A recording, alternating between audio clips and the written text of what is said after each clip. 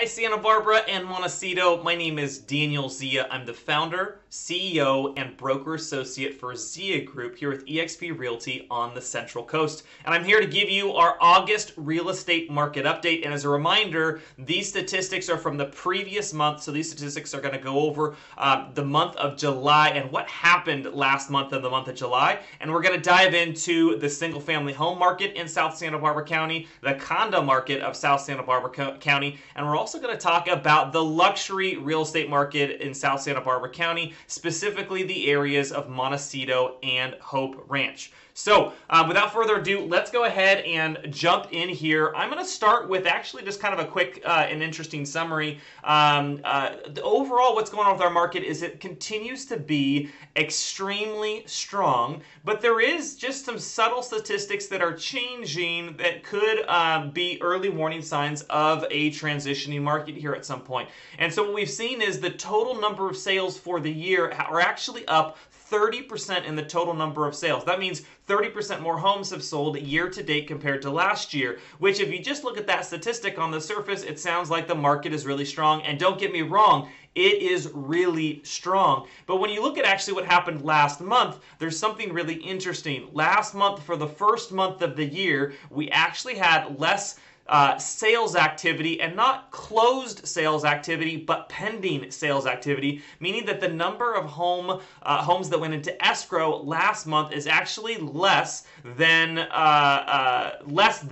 the year before in the same period of time. So that means is the homes went down 18% compared to last year, even though we're still up year to date 30%. So there's a couple theories about why that might be. One theory is, well, the rest of the year has been so strong in sales activity and we haven't had enough new homes come on the market. The buyers are out there, but they just don't have homes to buy. They're just sitting on the sidelines and they're frustrated with their limited options. That's one theory. Another theory is that the home buyers that were shopping, prices have appreciated so much that some of the home buyers have been priced out of the market, which means they're sitting on the sidelines waiting to see if prices eventually come back down. And then the third theory is that in the summer months with COVID, that so many families and buyers have delayed their travel plans for so long with COVID. There's a lot of people that may have just taken a pause from their search or placing offers to go on vacation. So those are the three theories. I subscribe a little bit to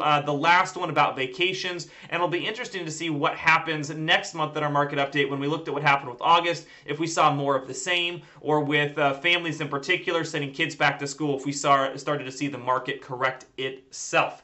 Okay, so without further ado, we're going to go ahead and dive into the single-family home market of South Santa Barbara County.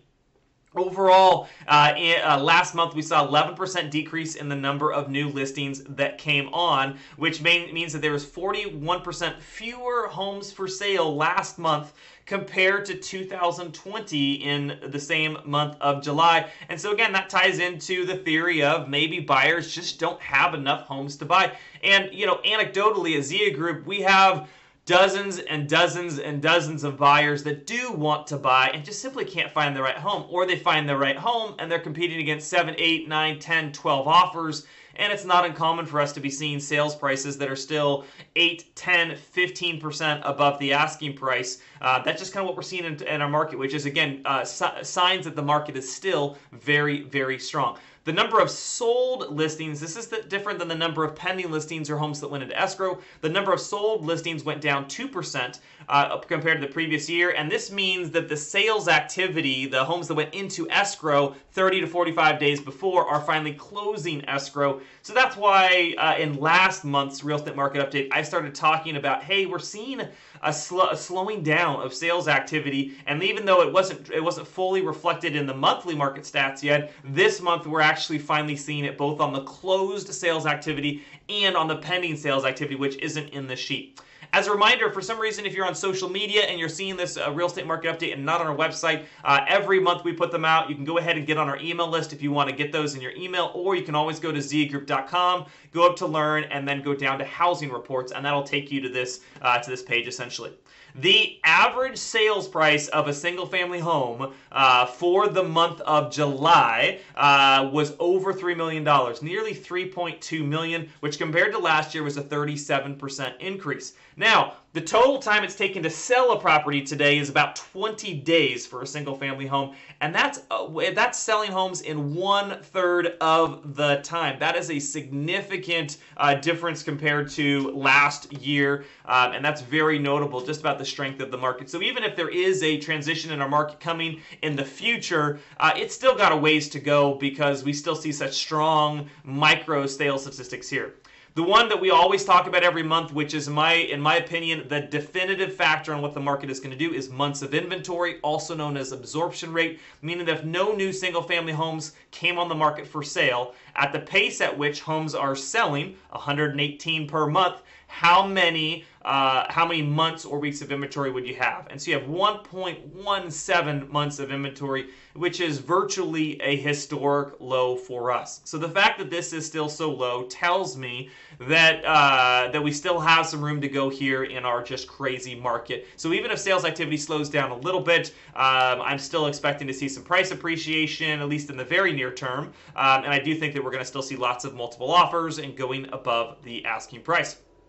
Switching over to the condo market, we have 45 new listings, which is about a 25% decrease compared to the year before. And again, less condos for sale. But the difference is, in the condo market, we haven't seen quite this slowdown in the closed sales activity. We actually saw the number of closed sales significantly more this last month compared to the year before.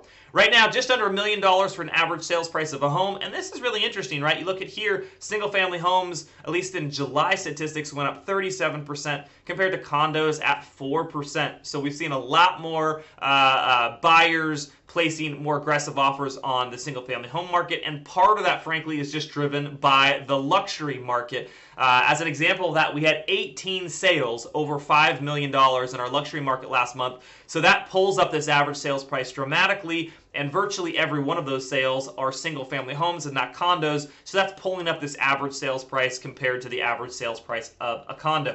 Right now, it only takes 12 days on average to sell a condo, which is a 70% decrease over last year. That's just crazy. And again, we have just under 1.2 months of inventory. Now speaking specifically to Montecito and Hope Ranch, these are our luxury areas in South Santa Barbara County. Like I mentioned, we had 18 sales over $5 million, and the vast majority of those fell into the areas of Montecito and Hope Ranch. Overall, we only had 17 new listings come on the market. That's almost a 70% decrease compared to last year. And we had fewer homes sell compared to last year. But again, we're still seeing lots of luxury sales activity. I think it just comes down to there's just not enough to show them. Only 25 homes for sale, which is an 85% decrease in the amount of available inventory in those areas. The average sales price of a home, well over $7 million in Hope Ranch and Montecito, coming in at just under $7.1 million. And even though it takes longer on average to sell a luxury estate at 36 days compared to single-family homes at 20 days, almost twice as long, that's still a significant decrease from last year, and when compared to a couple years ago when it was more like 3 months to sell a luxury home, and even before that, 4, 5, 6 months to sell a luxury home, this is still just in the luxury market an incredibly rapid-paced luxury market. And even though the inventory levels are slightly higher at 1.59 months of inventory versus 1.17, still that is just astronomically low. To put that in perspective, usually the absorption rate or the months of inventory for our luxury market sits about twice as much as twice as many months of inventory as our affordable market. So again, the market's very strong. Just to end up here, and it sounds like we got a little bit of landscape noise outside from some gardeners. To end up here, this is your total volume. This is the average sold price for single-family homes, and this is year over year. So we just went month over month, which is a smaller sample size, which isn't as accurate as looking at a true year-to-date versus a year-to-date in 2020. So we've seen a 58% increase year-to-date compared to last year at the same time for single-family homes, and a 10% increase in condos. So you can see there, the median sold price this is the median compared to the average In general, I think the median is a truer number because that way when the luxury market, for example, is blowing up and you have maybe a $30 million sale in Montecito, it's not adjusting the market quite, the median sales price quite as much. So I look at this as I think many professionals look at the median sales price as actually a better indicator of what the market's actually doing from a true appreciation standpoint. And that's sitting just about 40% above last year's year-to-date numbers, and a little under $2 million at $1,950,000. So generally, when I think of what the market's done in the last 12 months from appreciation, overall, a single-family home I think has gone up plus or minus 40% in value, which is just astronomical, just crazy for our area and really any area in the country. And for homes, we've seen, or condos, we've seen a 15% increase. So again, still significant, but nothing like we've seen in the single-family home market. And you can see that reflected in the total sold volume of single-family homes and condos. So there you have it, community. Thank you so much for tuning in. Again, we do this every month as part of our commitment to you and the community to be your local real estate economist of choice. If you do have any questions about the market, there's a lot more than we can share. This is just a broad overview. We track statistics literally on a week-by-week basis, and we're happy to share with you what's going on even week by week. Please do reach out to your preferred Zia Group Realtor partner, or just call our office up here, the 805-364-9009, and we'd be happy to set up a private consultation for you. And the market's going to do some interesting things in the coming months and coming years, and we're happy to work with you now to set up a strategic plan so that regardless of whether the market goes up or down, you know for your own personal investing and your financial future that you've got the best chance of capitalizing on the opportunity. So thanks again for tuning in. Have a wonderful rest of your month, and we'll connect next month.